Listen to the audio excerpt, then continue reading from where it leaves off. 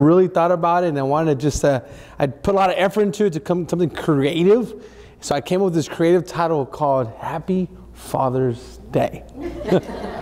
All right, so in today's message, there's two principles that we're going to talk about, okay? Just two principles. And with these two principles, it's going to help you to make your father a better father. So this message is a little bit different than normal, okay? But it's going to be helpful for even your mothers. All right? Help your mother be a better mother. Help your children be better children. And it's going to help your friends to be better friends. Help your boss to be a better boss, right? That's a good one, right? We want to always have a better boss. Except my employees at work, they know I'm the best, so they're not going to want that. But with these two principles, if you really stick to these principles, it can affect the people around you, okay? So we're going to go right into the message. The first point I want to make is the principle of honoring. The principle of honoring. So if you need a Bible, we have some Bibles in the back. We'll have the verses on the screen. Of course, you have your Bible, and we also have the Bible app. So Mark chapter 6, verse 1 through 5. He says, he went away from there and came to his hometown. Now, this should be a good day for Jesus, right? Coming back home where he grew up, where he was raised. So this should be good. Came to his hometown, and the disciples followed him. And on the Sabbath, he began to teach in the synagogue, something he always did. And many who heard him were astonished, saying, "Where did this man get these things? What is the wisdom given to him? How are such mighty works done by his hands? Is not this the carpenter?" So this kind of goes not good for the people of his hometown, because they're kind of almost putting him down when they call him just a carpenter. Then they say the son of Mary. They're not even acknowledging his father, because back then it was usually you were the son of your father, not the son of your mother. So he said the son of Mary and the brother of James and Joses and Judas and Simon. And are not his sisters here with us? And they took offense at him. And Jesus said to them, "A prophet is without honor except in his hometown and among his relatives and in his own household." And he could do no mighty works there except that he had laid his hand on a few sick people and he healed them. Now this shocks me. This is the man of God, and he's limited by dishonor, right? In other words, he's in a place that they're not honoring him, and because of that, he can't do mighty works. This is Jesus, the creator of the universe, right? I mean, everything exists through Jesus. You know, you have Jesus in this city, and remind you, he's done many mighty works wherever he's gone. But he's in the city where he was raised. And Scripture says that he could not do mighty works there because they did not honor him. So in this passage, there's two things that cause dishonor, which is for us is good to know if you want to know if you're honoring somebody or not. So two things. The first one is familiarity, right? The root word here is family. A lot of people, when it comes to this verse, they always remember a prophet is not without honor except in his hometown. But they always forget the last two, where it says, and among his relatives and in his own household. Pretty much in his own familia, right? In his own house.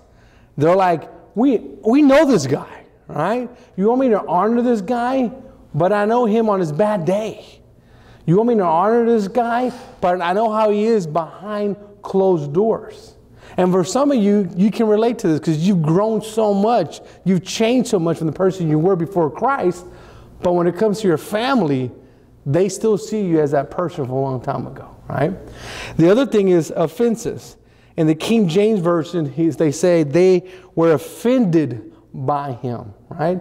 If you are offended of someone, you will never honor that person, right? You need to clear up that offense, right? That person has to be forgiven. Even if what that person did is worthy of being offended, that doesn't give us the right as believers, because we are supposed to forgive as God has forgiven us. Amen. Now this is amazing to me, because if dishonor hinders Jesus from doing mighty works, is it possible that dishonor is going to hinder a person in your life from doing mighty works? So today's Father's Day, right? I'm a father. I'm a man, right? So I want to speak on behalf of the men for a second, okay? So I'm going to try to tell you ladies in a way that maybe you won't laugh, but let me tell you the truth. It's tough to be a man, okay? It's tough. See, some of you are smiling right here. It's tough to be a man, okay? Let me explain to you why, right? We're confused, okay? We get confused, all right? Because we don't know what you want, all right? And we're constantly getting confused because we're not sure. Do you want us to be tough or do you want us to be sensitive, right? Tough or sensitive? And when and which one do you want us to do, right? I mean, my wife, I love my wife, but she'll say things to me that really confuse me. She'll tell me when I get home and say things like, I don't tell you my problems so you can solve them. I'm like, what?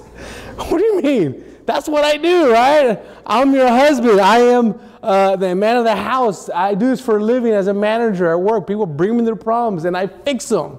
So what do you mean? She says, no, I just want you to listen. Can you just listen to me? That's all I want you to do is listen. And that's against everything I want to do. I want to just give her advice, right? I want to fix her problems. But I said, okay, I'll just listen. And I'll listen for like 20 to 40 minutes. And when it's all said and done, she'll say, well, why aren't you talking? But you told me to listen to you. That's what you said. Something else she'll tell me is if I get home from work, she'll say, I guess I'm going to wash the dishes. And I'm like, okay, are you implying that you want me to wash the dishes? Or are you just telling me that you're going to wash the dishes, right? Because you know that's not one of my top 5 favorite things to do in the house. And I think some ladies, y'all do this on purpose too, because we get confused. We don't know what you want. We'll get home from work. Oh, no, I'm sorry. We all get dressed up right before we head out the door, and then you'll just look at us and say, you going to wear that? No. I was just going to go outside and check the mail and then come back inside and change before we went out, right? I mean, we don't know what you want. Or you get home from work and you'll look at it and say, did you wear that? No, I changed in the car before I got home, right? And if we say, yes, this is what I wear, it should say, all day? Of course, all day. Who saw you? Really? Does that matter who saw me? And some of you will even go to a close friend or a family member and you'll go up to that person and you'll look at them and look at what they're wearing and say, I guess Dorinda's out of town, huh? Really? Just because I'm dressed, does I look that dirty to you? So because of this message, I asked Dorinda this question. I go, because I'm not a fashion guru, I know that, but I have my own style. I believe I have a pretty okay style I like to wear, I think it's cool. But I asked Dorinda, so would you, if I allowed you to change me, pick my clothes for me and buy the clothes, would you do it? She goes, never thought about that. Yeah, I think I would. If I had the time and I had the money, I would do it. And of course I started thinking, wait a second, hold on. So what you're telling me is going to cost money and more time to make me look better? Are you kidding me? Really? But I'm telling you, we don't know what you want. And this is something else. After being married many years, what's going to happen? You're going to have a grown man coming out of the closet with his pants and shirt and telling his wife, should I wear this? Should I wear this? Does this match my shoes or not? And of course, your wife's going to be like, it's okay, baby. Just sit down on the bed. It's okay. Just sit down on the bed. And next thing you know, you're going to be sitting on the bed with your other children. Everybody's going to be in the underwear thinking, oh, today my mom's going to dress us up. Yeah, mom's going to get us ready. That's right. Mom's getting ready. Again, we get confused. And this is the end here. Then you'll come to us wearing 2 different shoes, 2 different color shoes. And then you'll ask us, which one should I wear? Are you kidding me? I'm in my underwear. Does it look like I know how to dress myself? I mean, what do you want me to say, right? And that's a tough question. And some of you that just got married, you probably think you have a 50-50 shot, but honestly, the odds are against you, okay? It's really, you have to be married for a long time. And I've been married for 16 years, and I think I finally have the answer to that question, right? When your wife asks you which shoe I should wear. Because, and I'm going to tell you the truth, my wife, when she asked me this, she really doesn't want my opinion. She already picked the shoe that she wants to wear. She already made up her mind. She just wants confirmation. That's all she wants. Because at first, when I was young, I would tell her, should I wear the white or the blue? Wear the white. Okay, I'll go with the blue. Really? The black or white? Go with the black. No, I'll go with the white. why do you even ask me, right? But again, it took many years, so I finally got the answer. So some of you that are going to get married in the future, or you're young and married, here's the answer. When your wife asks you which shoe she wants to wear, you do one of the two things. Okay, you get your hand like this, and you just do this. You go. Can you turn to this side of the angle? Let me see the shoes. All right, let me look at the other one at this angle here. By that time, she's going to get impatient, and she's going to just obviously tell you, I think I'm going to go with the yellow one. Yeah, I was thinking the same thing, yellow. And you're not lying, right? Because as soon as she said yellow, you thought yellow, right? Or I got better at this. I kind of went more direct with my wife, and she said, so which one, the yellow or blue? And I said, well, they both look great on you. Which one are you leaning to? I'm going with the blue. Yeah, me too. I think go with that one, right? I'm telling you, right? I mean, that's how it is when you get married. But listen, let me give you a little secret for the ladies also. Let me add some more here. So I hope you understand. When it comes to the men, okay? Hey guys, I got to be honest here. When it comes to the men, we're kind of like dogs. Not in a bad sense, in a way sense that doesn't take much to make us happy, okay? If you just give us a little praise and treat, all right? Give us a little praise every once in a while. Give us a treat. Praise, treat. And if you do this, I'm telling you, you're going to be able to train us. It's not going to take much, all right? It might take us 3 weeks when we get something right. And it might take us the 20th time that you tell us to get this right. But if you give us a little praise when we do something right, you say, oh, who's a good boy? That's right. Who's a good boy, all right? Who picked the clothes off the floor? Who took the clothes out of the dryer? You did, didn't you? It's all it takes. I'm telling you, just give us a little praise and give us a little treat. Because they did a survey on the men. And the number one need for men is honor. It is. It's honor. All right? And some of you might think, well, I think there's one above honor. Actually, sex is number 2. All right? Sex is number 2. Number 1 is honor. Number 2, when it comes to our need, is sex. Now, they did a survey for women as well. Okay? And one day I'm going to ask God, and how does this work? Because when they did the survey for the women, sex was number 13. Number 12 was gardening. Really? Gardening was number 12? How does that work, God, right? All right, before we go into the next principle, let me share you another verse here. Ephesians 6, verse 2 to 3. Ephesians chapter 6, verse 2 and 3. It says this, honor your father and mother. This is the first commandment with a promise, that it may go well with you and that you may live long in the land. So a lot of people, when they hear this verse, they just focus on that live a long life, right? If you're obedient to your parents, you live a long life. But it says you may live a long life. But there's another promise here. It says it may go well with you.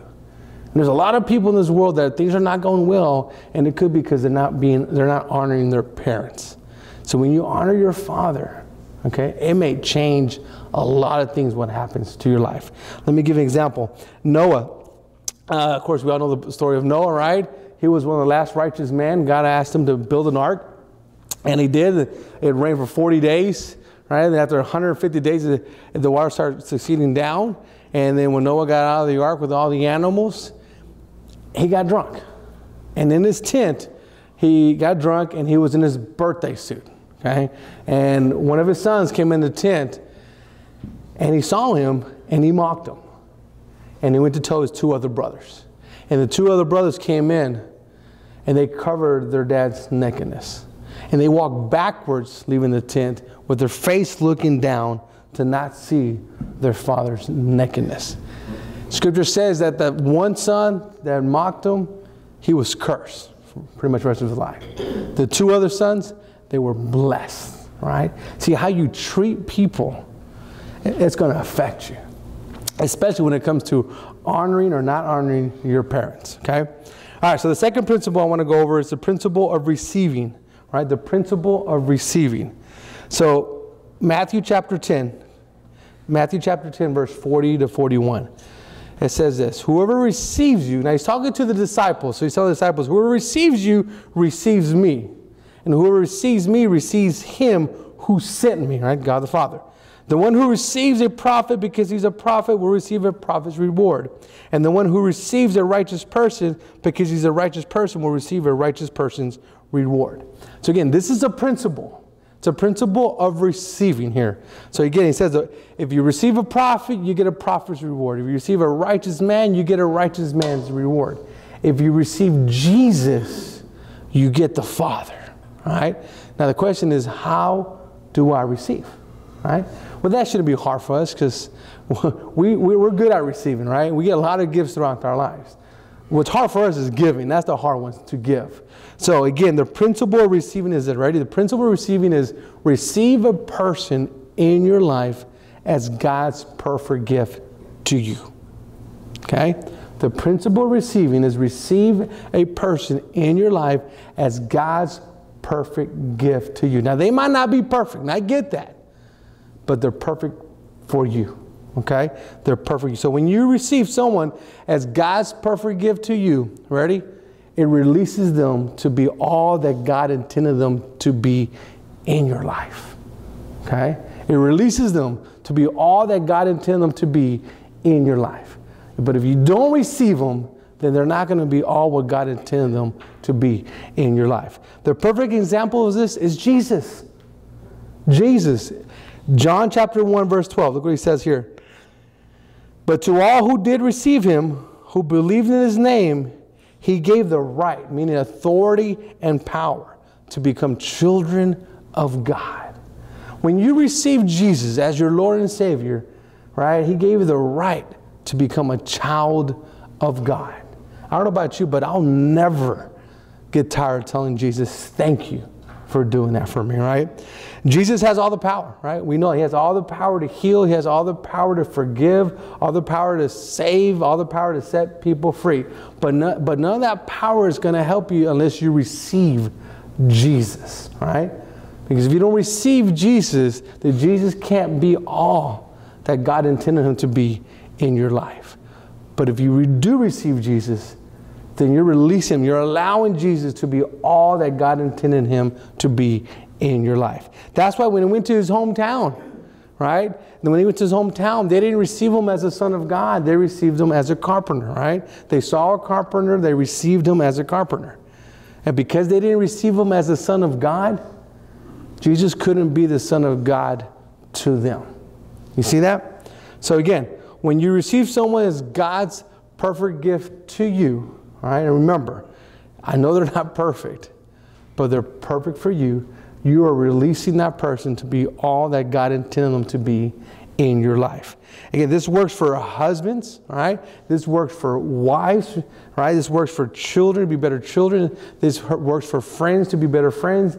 And again, it works for bosses to be better bosses. Some of you might have a job and a boss that you really don't like, that you really hate working there. Right? But you imagine if you actually go to God and pray to God and say, God, I accept this person as a perfect gift from you, and see what happens. Because the people that don't do this, all they do is find themselves another similar job with another similar boss with the same issues, the same problems. Nothing changes. All right? Now, husbands, let me speak to you for a second. If you accept your wife as a perfect gift from God, it's a game changer. I mean, you're supposed to be one, right? You and your wife are supposed to be one. And when she accepts you and you accept her as a perfect gift from God, it's going to affect everything, all right? Your communication, your relationship, your work. You're going to have peace. You're going to have joy. It's going to do so much in your life, right? So I want you to think about it this way. Let's say God will take, and I'm going to say a woman, and I don't mean this in a bad way, okay? Just an analogy, okay? So just humor now, because we can switch the roles here, but just to say, in this case, God takes a woman that believes that the earth will stop orbiting if she stops talking, okay? Takes that person and joins her with a man that for him to agree to say yes, all he does, it gives you a grunt or gives you a head nod. And that's it, right? You've seen that, right? Or God takes a woman that when a meeting starts at 10:45, that means she's going to be there at 10:30. Joins that woman with the man over here, same scenario, right? Meeting starts at 10:45. That means I got to leave the house at 10:45, right? Because there's a magical portable right in front of my house. I'll get there in a few seconds, right? Am I lying? You see that.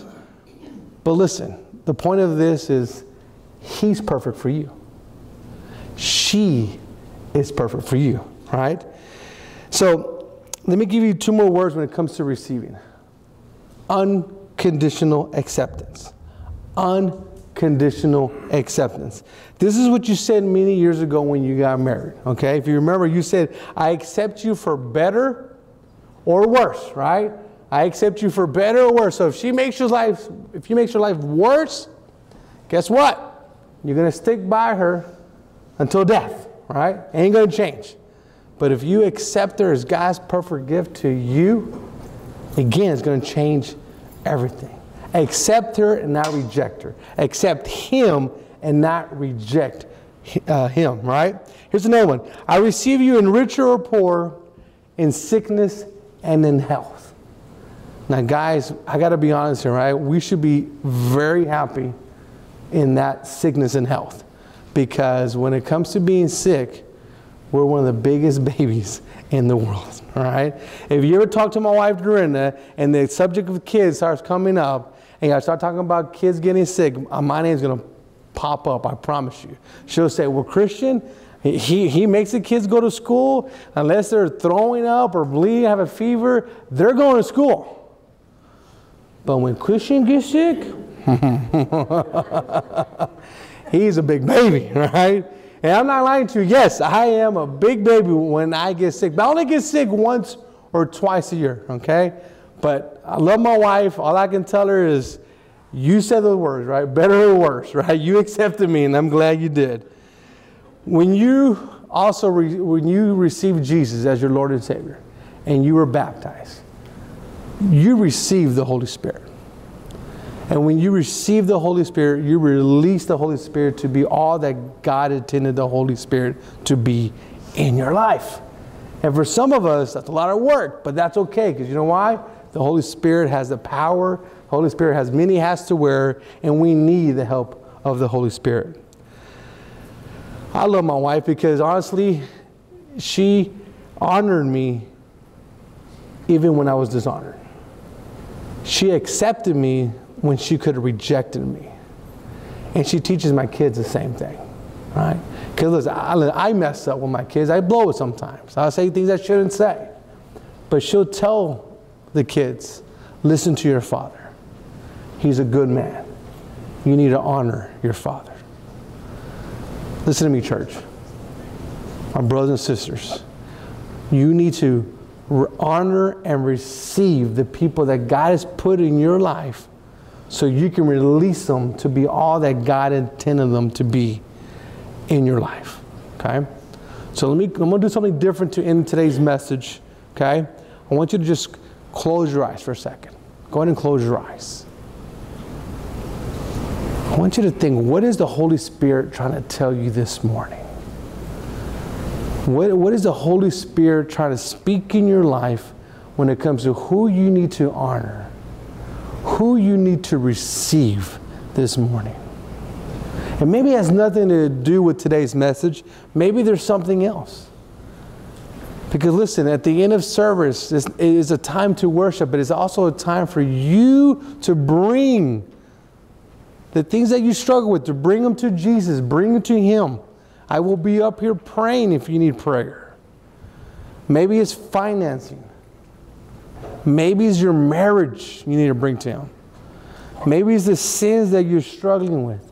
Maybe it's your children. Maybe it's your job. Maybe it's your boss. Whatever issues that you are struggling, whatever is holding you back to walk closer to Jesus, things that you put before God, you need to give those things up.